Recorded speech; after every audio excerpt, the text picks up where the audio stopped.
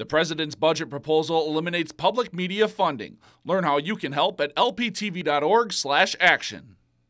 If you stopped by CK Dudley's today and purchased a green beer, your drink meant so much more. CK Dudley's is donating all profits from every green beer sold to the United Way of Bemidji. The United Way focuses on health, education, and income.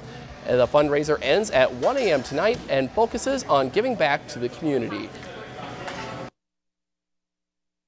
With my partner and I being from around the area, we really want to get back and make sure that anything we can do to help the community is always been our main focus here.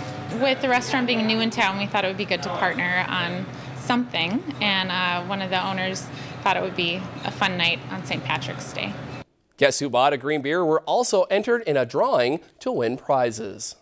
If you've enjoyed this segment of Lakeland News, please consider making a tax-deductible contribution to Lakeland Public Television.